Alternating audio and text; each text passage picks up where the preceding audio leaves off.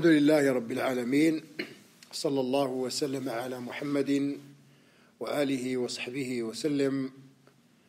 We are still studying the sittings from the sittings of Ramadan by Sheikh Al-Allama Al-Walid, our elder Sheikh Salih bin Fawzan Al-Fawzan, may Allah preserve him. The Sheikh, he said, warning against following the footsteps of the shaitan. He said, all praise is due to Allah for His bounty and kindness. May prayers and peace be upon our Prophet Muhammad sallallahu alaihi wasallam, his family and his companions.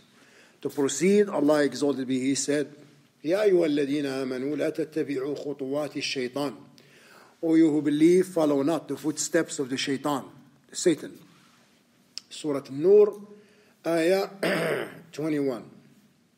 He's calling his believing slaves, commanding them and prohibiting them. He commands them with that which will cause their entrance into paradise, and prohibits that which will cause their entrance into the fire. Everything that Allah the Exalted commands with is a reason for entrance into paradise, and everything that He has prohibited is a reason for entrance into the fire. Therefore, Allah calls them even though He is free of any need from His servants. He does not call them for His own benefit, nor due to a need that He has for them. Rather, He is free of all needs. Glorified be He. If all of them were to disbelieve, this would not decrease His kingdom in the least.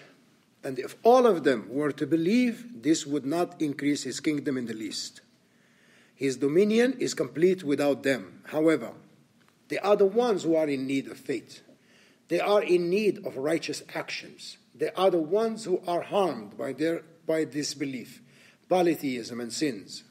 Therefore, He calls them for their benefit, and He commands them for their own benefit. He prohibits them from that which harms them. This is from His mercy, and this is the greatest bounty, that Allah calls you while He is not in need of you, and you turn away from Him while you are in need of Him. And you distance yourself from Allah while you cannot go without Him for a twinkling of an eye. Like, for example, this oxygen that you breathe belongs to Him, right? So if He takes it away, we will all be dead. You know, the water that we drink is His. So everything is His. We don't have anything here. There is nothing that belongs to us. This body is His. The soul is His. The wealth is His. Everything is His. All these blessings that we are enjoying is His. The Shaykh said, this is from the most amazing of affairs and an indication of deviation in one's ideas, the corruption of one's thought process, and the loss of one's intellect. If the intellect was sound and intact, then it would know the wisdom in the commands of Allah and His prohibitions, and that they, in essence, benefit them. So, if the people were to adhere to them, they would attain benefit in this life and in the hereafter. Whereas, if they leave them off, harm will come to them in this life and in the hereafter. Therefore, they destroy themselves and cause loss to their own selves. They turn away from obedience of Allah, while they are the ones who would benefit from obeying Allah. Therefore, harm and benefit comes back to them. So, where are their intellects? And what are they thinking? However, perhaps these intellects are deficient. Thus, they do not benefit them. Allah said, لهم قلوب لا يفقهون بها ولهم أعين لا يبصرون بها ولهم آذان لا يسمعون بها. They have hearts wherewith they understand not. They have eyes wherewith they see not. And they have ears wherewith they hear not. Surah Al-A'raf. Now, meaning they do not comprehend with a comprehension that benefits them, nor do they examine with an examination that benefits them. They do not hear with hearing that benefits them. And if they do hear and see. Their hearing and sight is like that of an animal. Subhanallah. They see, yet they do not know. Thus, they take to that which contains destruction, because they don't know any better.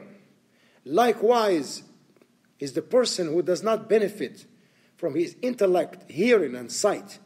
This person is more astray than the animals, because the animals will not be held accountable, and they will not be called to account, whereas the human being is held accountable and called to account, and either punishment or reward awaits him. As Allah subhanahu wa ta'ala says, أُولَٰئِكَ كَالْأَنْعَامِ بَلْ هُمْ أَضَلُّ أُولَٰئِكَ هُمُ الْغَافِلُونَ. They are like cattle, nay, even more astray. Those, they are the heedless ones. Surah Al-A'raf, Ayah 179. Just as Allah calls to paradise, the shaitan and his friends call to the hellfire. Allah subhanahu wa ta'ala said, إِنَّمَا يَدْعُو حِزْبَهُ لِيَكُونُوا مِنْ أَصْحَابِ السَّعِيرِ. He only invites his hizb, his followers, that they may become from the dwellers of the blazing fire. Alaykum salam. Surah Fatir, Ayah 6. Then the Shaykh went on to say the difference between the call of Allah and the call of the shaitan and his helpers is that they call to the hellfire. This does not mean that this doesn't mean that they say to the people, come to the hellfire. If they said this, then none would come. However, they call the people who follow their desires and forbidden lust. And they beautify for them what is repugnant. SubhanAllah. Giving it a fair image. Na'udhu billah. Shaitan is like that. Because shaitan, he will come to you even though that sin is ugly and bad. But he will beautify it to you. So he will beautify the shirk, for example. He will come to these grave worshippers, and he say, you're not actually worshipping this occupant of the grave. You're not worshipping this saint, You're actually honoring the saint. Allah loves this. This is how he gets them. You see, he is very tricky. Master of deception. So he knows how to trick them. He's a trickster. So they deceive them and trick them. Thus, they lead them astray, giving them the impression that they are sincere and well-wishers. Look at this.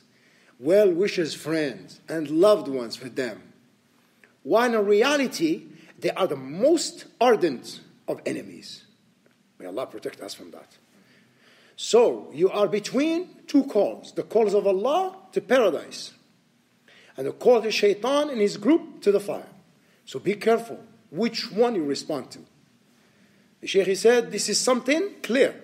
If you are upon the obedience of Allah, uprightness, and love for what is good, preserving the obligatory matters, striving hard to do what is easy from the supererogatory act of worship, then you have responded to the call of Allah. So basically, what the Shaykh is saying, if you comply with the commandment of Allah, means you perform the 5 daily prayers, right? The 5 daily prayers, the obligatory prayers. You give your zakat, you fast the month of Ramadan, and you perform Umrah and Hajj. And you do what Allah requires from you.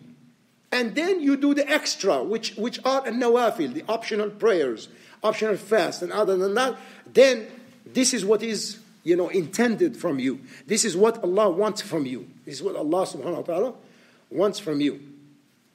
Then you have responded to the call of Allah.